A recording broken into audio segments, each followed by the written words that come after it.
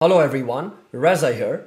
This video is a step-by-step tutorial on creating custom approval actions in Power Automate on top of SharePoint Document Libraries.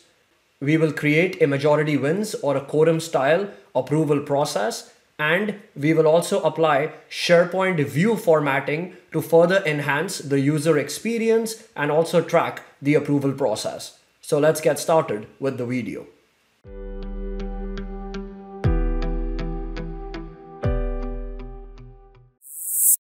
Starting with a simple SharePoint document library, add an approval process for the documents to track the status of the approvals. Add a column of type choice, approval status, plugged in the choices, new, approved, pending, and rejected. Default value, I will set it to new. Click on save. Approval decision will be taken quorum style or majority wins to track the approvers and their decisions. For that, we'll add a person type column. We'll call this approvers response pending. It will show profile photos. The more options, I will allow multiple selections since I will have multiple approvers. Click on save. You will repeat the same steps to create two other columns which have the responses for the approval. We'll create custom responses. So I'll pick yes and no. Approver's response yes. Approver's response no. The moment a document is uploaded into this library, I would like to start the approval process. In Power Automate, we will create an automated cloud flow. To give my flow a name, for the trigger, I will search for when a file is created properties only. Select this and click create. I will connect to my SharePoint site, to my document library. Right before starting the approval process, I would like to update the status to pending to give the user the indication that the approval process has started. For that, we will pick the update file properties action, connect to the SharePoint site, the library. The ID property, I will pick the ID dynamic content from the trigger action. We will change the status to pending. We would be starting the approval process. For the approver's response pending column, I would like to put in all the approver's claims token information. In my use case, I would like my approvers to be picked dynamically from a SharePoint group. On my SharePoint site, I have a SharePoint group called Document Reviewers that has the following three users: James, Reza, and Sarah. I've done a video on getting the members of a SharePoint group or an Office 365 group or an Azure AD security group. Place the link in the description of this video. The members of a SharePoint group. We fire the REST API call. All we need here is the group ID. We go and pick the email address from the results obtained from this action. Then we use a join function to join all those email addresses with semicolon.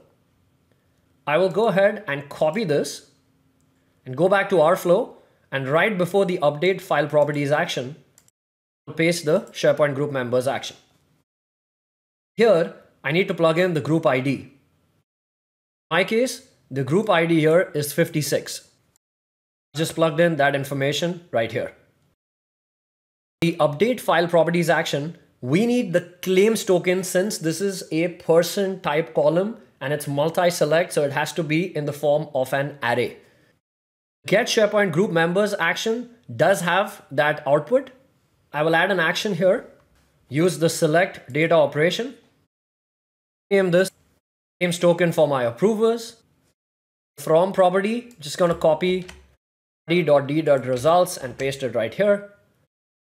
For the mapping, use claims, value, enter an expression of login name. I will click OK. Output of this is what I can leverage right here, and to plug in that output, we need to switch to the input entire array. Directly pick the output from the claims approvers action. Need to start the approval process. Pick the start and wait for an approval action from the approvals connector. Since we are trying to perform quorum style approvals, majority wins, the approval type for this specific scenario would be custom responses, wait for all responses. We need to take everybody's decision into consideration before we decide whether the final approval should be marked as approved or rejected. So we will pick wait for all responses. Since this is a custom response type, we have the option to decide which buttons do the approver get when they need to take the approval decision. Say we provide a couple of options, yes and no. We could add additional options here if required. The title of the approval, I have entered document review for, and I will pick the name of the file. Assigned to, here it needs to be the email address semicolon separated of all the approvers. That is already provided as part of this action, which is SharePoint group member emails. That I can directly pick from the outputs property of SharePoint group member emails action. Just plugged in the name of the document and the created by user's name. Add a link to the item. Start and wait for an approval. Wait for all of the approvers to respond. And once all their responses are provided, we need to decide what the final approval of the document would be. For that, we need to calculate how many approvers have responded with yes and how many approvers have responded with no. Right after start and wait for an approval, we add filter array data operation. I've renamed this to filter array yes. Form would be the responses of the start and wait for an approval action. For the filter condition, responses approver response, that's where the response of each approver would be. This is equal to yes. We need to do exactly the same thing for the approvers who have responded with no. So I will copy this, paste it, name this action, change this to no. Number of users who have said yes is greater than or equal to the number of users who have said no, then my final decision would be approved, else my final decision would be rejected. To update the file properties, I already have that action here. Once again, I'll copy it. I will paste it right here. Renamed the action. Approval status value. I need to dynamically define this status. I cannot hard code it. To do that, I will pick enter custom value. Go in and plug an expression. Or equals to pick the length of the array response that we've received. Length of, we'll head over to dynamic content and pick the body attribute from the filter array yes action. Length of the filter array yes action greater than or equal to length of, once again switch over to dynamic content, this time pick the filter array no action. That is true. We need to plug in the approval status as approved, rejected. These values need to exactly match the text values that we've provided here. Once I've completed this expression, I will click OK. The approver's response pending. Since the approval process has completed, there is no response that is pending. To clear that person type column, and to do that, we have to plug in the expression here, which is the approvers who've said yes. We need to plug in that claims token attribute here. Filter array action is going to provide us all the responses, but not in that claims token format. To get that format, we'll have to add an extra action. We'll use the select data operation from the filter array yes body. For the mapping, pick the claims. For the value, concatenate claims token with responder is the approver. From this, pick the user principal name. I'll make this flow available on my GitHub repo. The link is in the description for this video, so you can grab all the expressions from there. I'll click OK. I will rename this action to approver claims yes. I need to do the same thing for the users who've said no. Copy this action. Right after filter array no, I'll plug that here. And for the from attribute, it would be from the body of filter array no. Now in the update file properties action, we can directly pick the approver claims yes output. If there were no approvers that said yes, we need to plug in null. So in order to do that, once again, we have to plug in an expression here. Equals length function, length of filter array yes, this 0. In that case, we want to set it as null, else we want to set it as the claims token response for yes, which is approver claims yes. I'll click OK. I will repeat the same steps for approver's response no. Let's go ahead and save the flow. The flow is listening to any new file that is created in my document library. So let's upload a file. Document is uploaded. The approval status by default is new. Once the approval workflow process begins, we can see how the approval status has changed to pending, and approver's response pending now shows the 3 approvers, all of them coming dynamically from my SharePoint group. This is the approval task for Reza for the specific invoice document. If I was to select the link, it will directly open the document. Leveraged custom responses. We can see those custom responses right here of yes or no.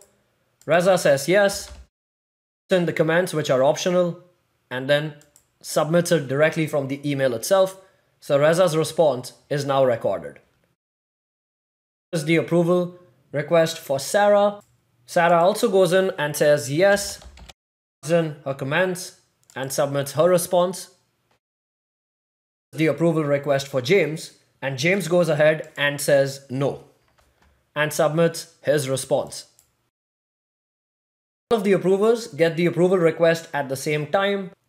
Once all of their responses are recorded, the flow will move ahead and perform the calculation to check to see how many approvers responded with yes versus how many responded with no. The flow has gone ahead and changed the approval status to approved, and accordingly updated the approval response yes and no columns. Enhance this experience further, since we are in SharePoint, we have the ability to customize the views. One of the views in SharePoint Document Libraries is called tiles, which gives us a tile-like experience of the document. We apply view formatting using simple JSON, we can completely enhance the user experience. I have the JSON pre-created. I'll go to my tiles view and head over to format current view, paste my JSON right here, and I will click save. You can see the view formatting in action. Right at the top, it shows the final status of the approval process, which in this case is approved. We get a thumbnail of the document that was uploaded, and if I select this, it will directly launch the document. The user can even select the document and head over to the details pane to see all the details or the properties of that specific document. Right at the bottom, we have the approvers information. The approvers who said yes was Sarah and Reza, and the approvers who said no was James. Let's try the same process, but this time by looking at the formatting live in action. So I'll upload a new file. The moment the file is uploaded, the status is new. We get the preview image for that document.